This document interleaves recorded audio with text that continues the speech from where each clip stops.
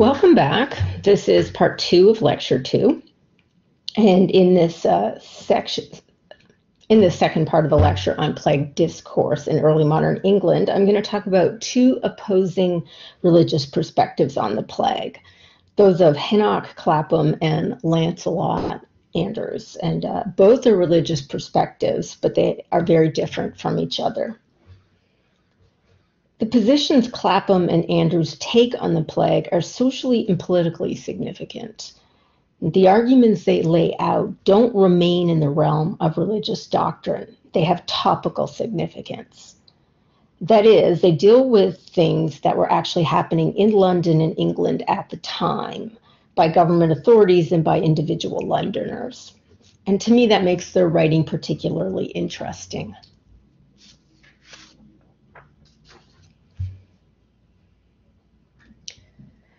Henoch Clapham was a minister in London during the plague year of 1603, and that year he published a tract called An Epistle Discoursing upon the Present Pestilence. And in that 31-page tract, he expresses doubt that the plague is contagious at all, which was not a common view. Most people did believe the plague was contagious, even if they also believed that no one could die of the plague if they weren't chosen by God to do so. Clapham also writes that only atheists, mere naturians, and other ignorant persons do hold it to be a natural disease, proceeding from natural causes only, as from corruption of air, caused by unreasonable planets above, or else from carrionly stinking smells here below. That is, to translate what he's saying, he says that only atheists, or people who believe that the natural order, not divine providence, is the dominant power or force in the world, believe that the plague proceeds from natural causes only. That is, from infected air, from the conjunction of the planets, from the smells of dead corpses, etc. So he basically insults natural philosophers or scientists as atheists, which is counter to the forward movement of scientific inquiry in 17th century Europe, which tried at the time to balance empirical inquiry with an understanding that while God's providence was the prime mover of all that happened on earth, it was appropriate and possible to study secondary natural causes, that is, to study what we would call science. But Clapham did not attempt to balance primary and secondary causes, and from his perspective, to understand the plague as spread by natural causes was to limit or to deny God's very deliberate choice of who was targeted by these. It also, in his view, discouraged people from performing the Christian duties to others, because people fearful of catching the plague would shun those who were sick rather than visit them and help them. So his anti-contagion position also had an element of Christian charity to it. Clapham also complained that the idea that the plague was contagious encouraged people, whom he called ungodly, to think they could escape the plague by fleeing to the countryside, when in fact, according to him, God's vengeance could not be stopped or limited in this way. Now, that might seem like a relatively benign commentary, but there were political and social implications to it, particularly because the wealthy of the city could and indeed did leave the city to get away from the plague and avoid catching it.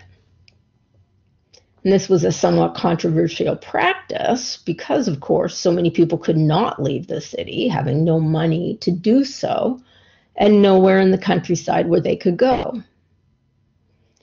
So Clapham is critiquing those wealthy elites and naming them as ungodly and suggesting that they think they can control God's will. by leaving the city and getting away. So Clapham was by no means the only writer to take a stance against the controversial practice of fleeing London during plague times. Other preachers also wrote and preached that God teaches people not to flee evil and infected places, but rather to leave off from sin. And other preachers also suggested that it was a kind of blasphemy to try to evade God's will by fleeing, and that these people were trying to limit God's power to smite or protect whomever he pleased by running away from London. And they also suggested, along with Clapham, that the righteous shouldn't fear to remain in the city, and that they were breaking the bonds of religion, community, family, and friendship by leaving people behind and going to the countryside. And it wasn't just religious commentators who criticized the allure able and did leave London to avoid the plague. The playwright and pamphlet writer Thomas Dekker wrote a lot about the plague, and in one of his plague pamphlets, 1625, A Rod for Runaways, he speaks scornfully of those who were merry in their country houses. And he warns that God's arm, like a girdle going round the world, has no limit in its reach. Now, Dekker definitely did not have those resources himself to leave London. He was always broke, and he spent quite a lot of time in debtor's prison. In his prose pamphlet, The Wonderful Year, another plague pamphlet from 1603, he imagines a father leaving London for the countryside with his son and believing that he has escaped the plague and saved them both. And then he describes the son dying anyway, and the father's initial relief and merriment turning into terrible grief. And this is the rather horrific passage I'm going to read. Now thy soul is jocund and thy senses merry, but open thine eyes, thou fool, and behold that darling of thine eye, thy son, turned suddenly into a lump of clay. The hand of pestilence hath smote him even under thy wing. Now dost thou rent thine hair, blaspheme thy Creator, curest thy creation, and basely descendest thou into brutish and unmanly passion, threatening in despite of death and his plague to maintain the memory of thy child in the everlasting breast of marble. So you can see real anger in Dekker's words, a real resentment towards those who had the resources to leave London and the plague behind. His words here display an attitude of, don't think you can get away free just because you've left London. God can still get you wherever you are, and you can still be struck down by plague. I think the resentment is understandable in some ways, but the imagining of a father facing the death of his son after getting him out of London to keep him safe is really kind of nasty. But it is a good illustration of how strongly people could feel about the issue of who was able to leave London for safety and who got left behind. So the Puritan minister Clapham, in criticizing people leaving London, was in part speaking up for the poor or simply the non-elite people of London. Not only did a lot of magistrates, ministers, and physicians leave the city, whatever shopkeepers and provisioners who could flee did flee. So there were also food shortages in London to compound the overall misery. Clapham also criticized, either directly or by insinuation, the plague orders that the government was enforcing. The government policies in London were restrictive. I talked about that last day. But of course, since those who could leave did, it was the poor and the less well-off who bore the brunt of the restrictive policies and were essentially imprisoned in a city where an epidemic raged.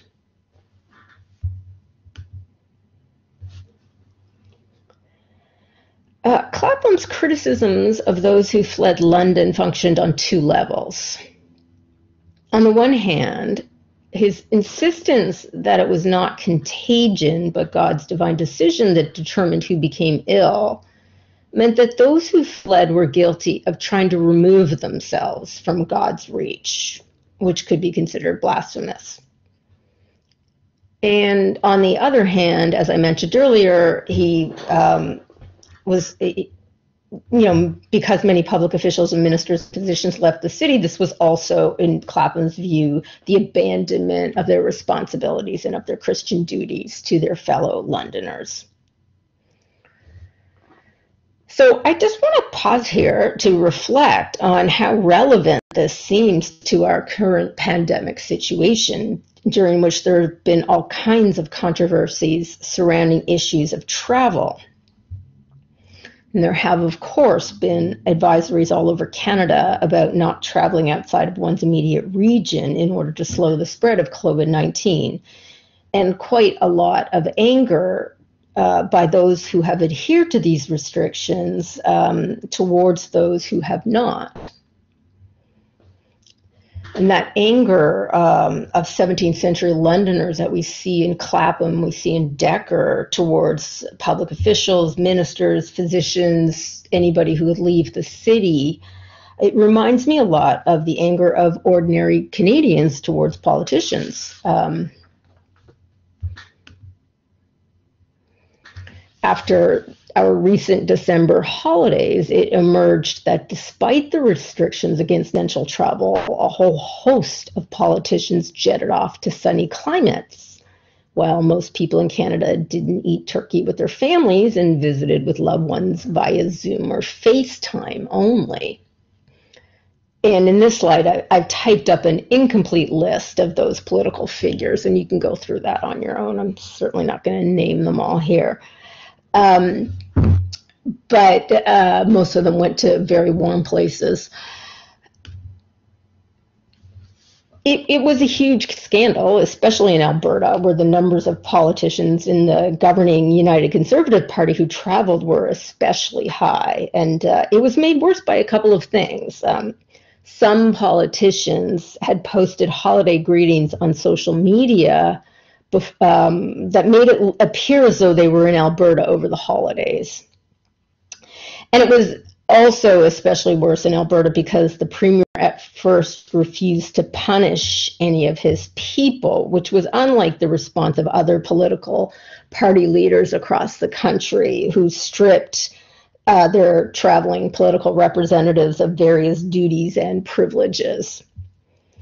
And eventually, Premier Jason Kenney in Alberta was forced to do some firings and strippings of duties because the outrage in the population was so intense and so ongoing, even among his party's usual supporters. So that just seemed very it seemed very significant to the controversies about leaving London in the late 16th and in the 17th century.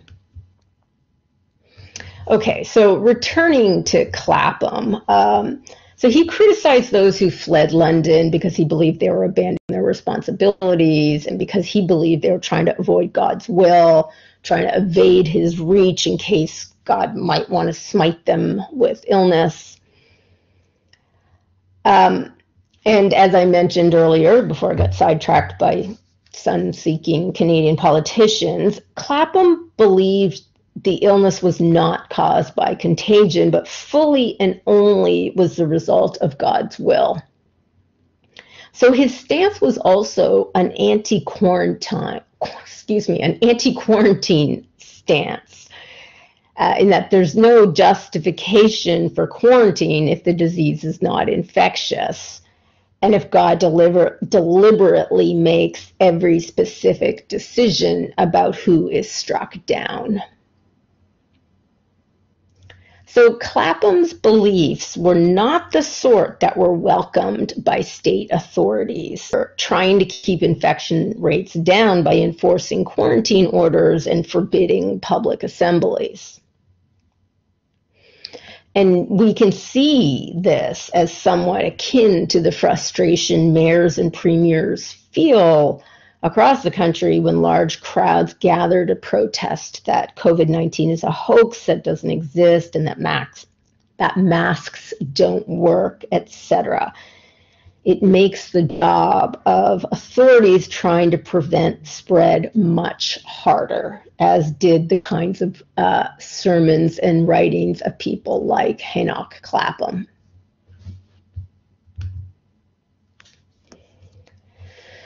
Okay, so if Clapham was a kind of anti-establishment, anti-authority Puritan type, Lancelot Andrewes was his establishment nemesis. Andrewes, in 1603, was the Dean of Westminster Abbey. He was the Master of Pembroke College, Cambridge. He was a chaplain at the Royal Chapel in Whitehall.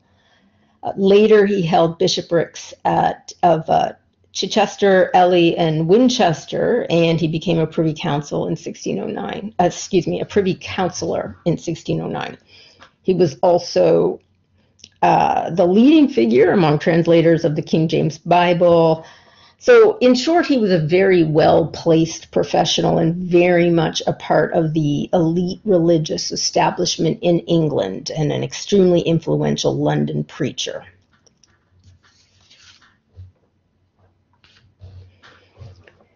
During the plague summer of 1603, however, Andrewes retreated from London to a country place in Chiswick on the Thames. And he took the boys of Westminster School, the students, with him. So he protected the children and brought them somewhere safe, but in doing so, he also abandoned his London parish. His own parish, St. Giles Cripplegate, was quite hard hit by the plague. It recorded 2,879 burials during that summer, mostly from plague. And of course, Andrewes, their pastor, was not there to advise and comfort and advocate for them. Andrewes was probably aware that his flight from London would be viewed unfavorably by many, as some vicars did stay in London with their parishioners, and they were compared favorably to those who did not. So in Chiswick that summer, August 12th, Andrewes preached a plague sermon. His words are very different from those that Clapham was spreading. Plague, he preached, works through natural means. The plague operates and is spread through nature. It's contagious and has natural causes. However, Andrewes was still a religious minister, and he stressed that these natural means were the secondary and not the primary cause of the disease. The primary cause was metaphysical, and therefore it was for religious divines, preachers, etc., to diagnose the cause of plague. So Andrewes preached there a very orthodox church position in 17th century England, the one that was adopted by establishment leaders and governments. The primary cause is God's will, but the secondary cause is natural and it's contagious, etc. The disease is contagious.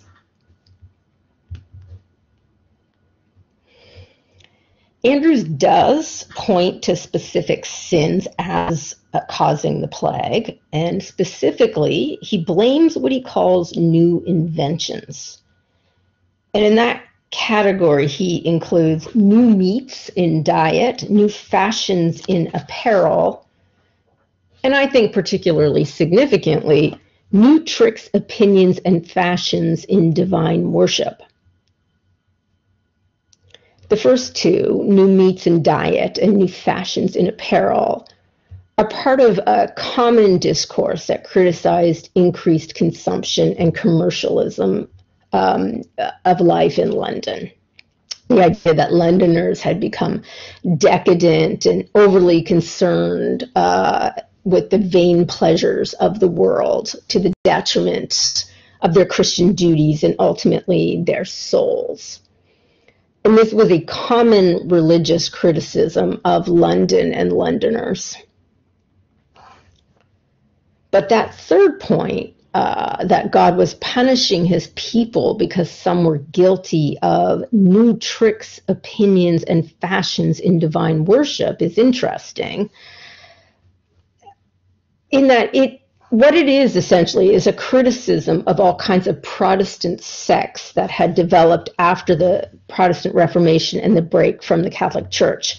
And it's a push to punish those who wanted religious reforms that the official Church of England, that Andrews is so closely associated with, had rejected. Now, Enoch Clapham, if not through his whole life, certainly at various points in his life and career, fallen into that category as belonging to or preaching the ideas of a more extreme reformist Puritan type of perspective.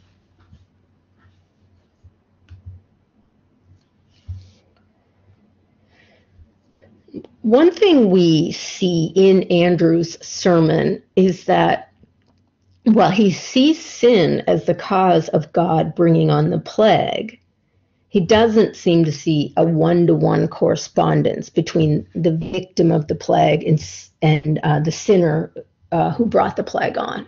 Okay, so he suggests that tendencies towards sin in various population groups has caused a plague on the population overall.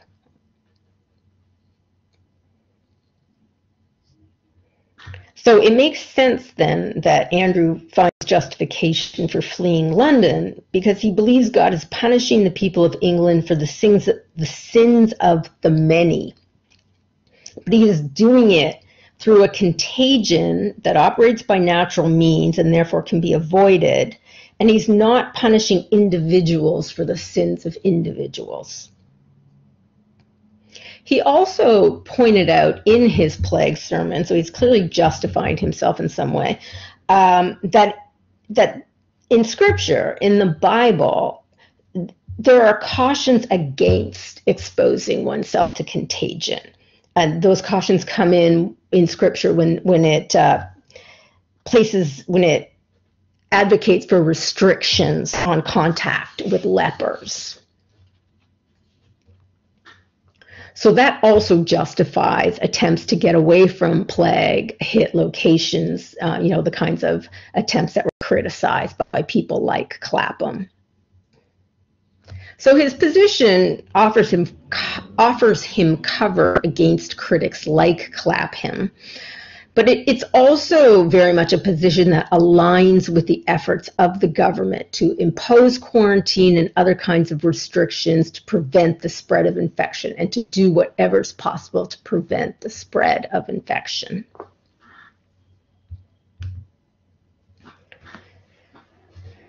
So when Enoch Clapham published the epistle discoursing upon the present pestilence in 1603 with his controversial views, he got himself in trouble. He was investigated by the Bishop of London, and that Bishop of London chose Lancelot Andrews to question him. Clapham faced two allegations stemming from his pamphlet. One, that the pamphlet created disorder by denying that the plague was contagious. Since government policy was based on the belief that the plague was contagious and royal orders prohibited that one publish the opinion that it wasn't contagious, that one need not stay away from the infected, and that it was uncharitable to avoid the infected. Because that was government policy, this got Clapham in trouble. The second allegation against Clapham stemmed that stemmed from the pamphlet was that he suggested that the afflicted died because of their lack of faith in God. So Clapham was, in fact, imprisoned for this and served 3 years, even though the punishment for a preacher breaking these laws was supposed to merely be prohibition from preaching. But they came down really heavy on him.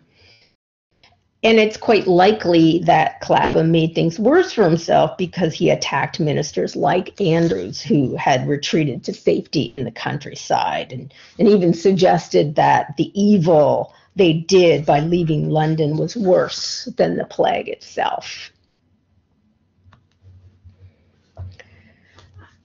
So I've delineated the conflict between these two religious men in order to demonstrate how these religious perspectives had real-world consequences, that what was religious was not divorced from what was social and political.